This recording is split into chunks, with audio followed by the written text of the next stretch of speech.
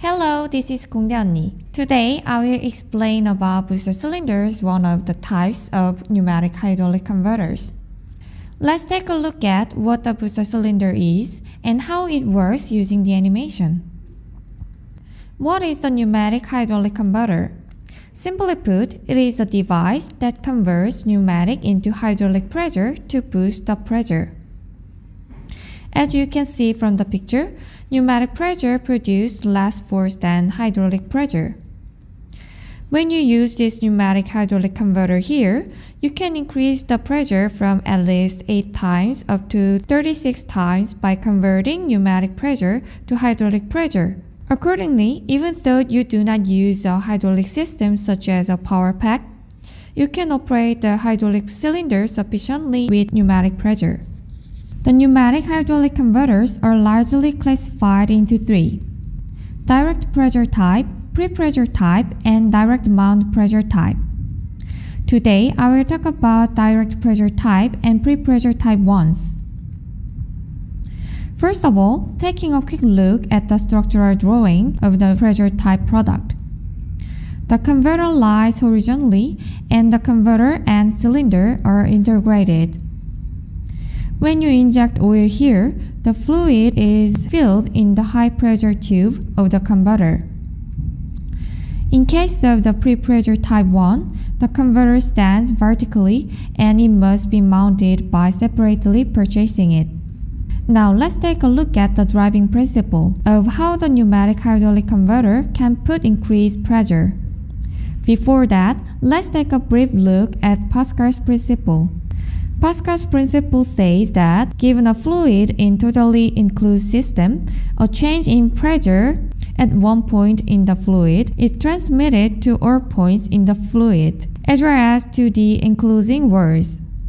The first here is pressure times cross-section, and the pressure is force divided by cross-section. This principle can also be applied to pneumatic hydraulic converters.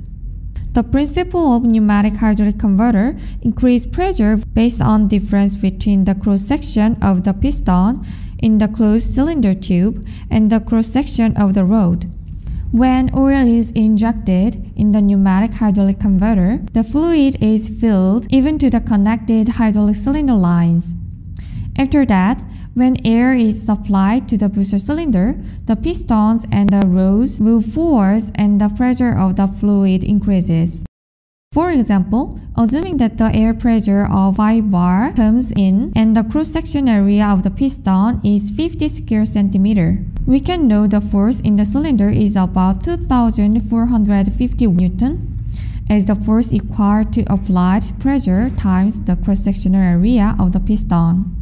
Based on same theory, the tip of the rod has a cross-sectional area of 1 divided by 10 smaller than that of the rear piston. So the cross-sectional area difference increases the pressure by 10 times. Therefore, the first pneumatic pressure is 5 bar. But as the rod moves forwards, the pressure of the fluids rises to 50 bar, since the actual output theory assumes 100%. It is recommended to select a pneumatic hydraulic converter by calculating it with about 80% efficiency.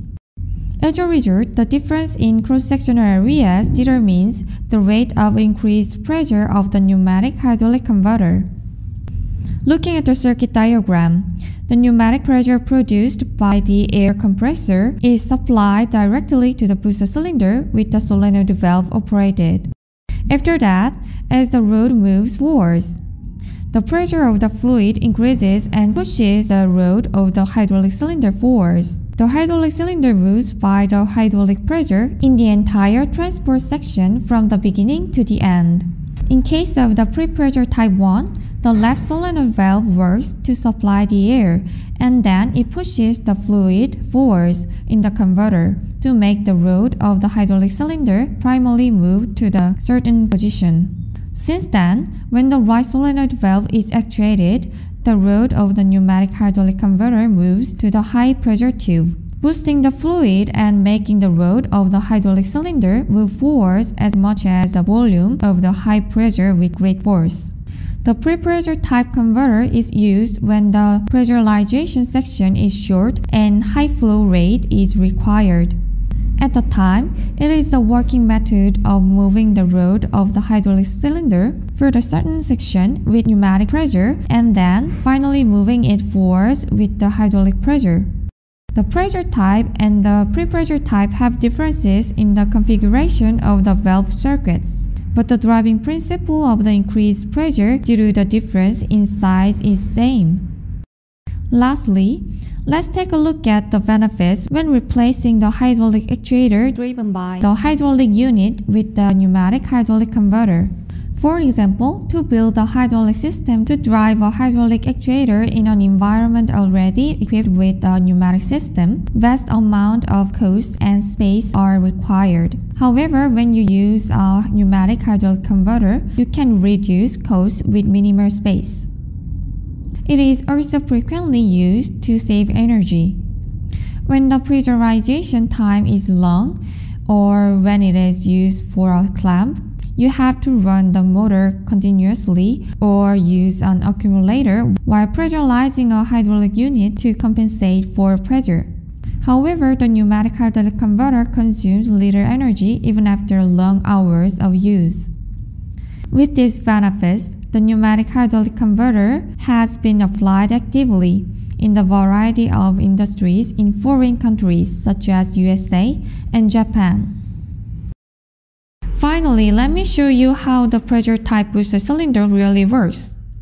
Looking at this, you can see a hydraulic cylinder and booster cylinder. Can you see? This is the pressure type booster that is integrated with an oil tank.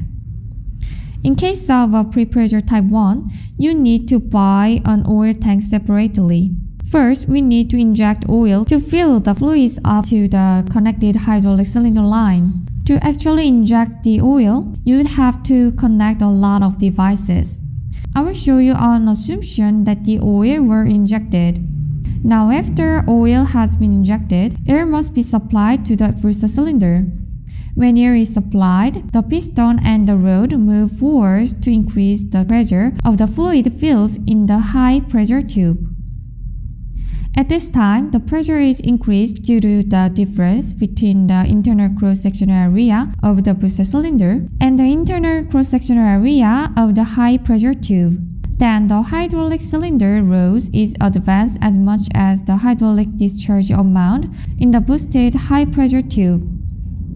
As a result, you can see that the rod of the hydraulic cylinder moves forwards due to the difference in the internal cross-sectional area of the booster cylinder and that of the high-pressure tube.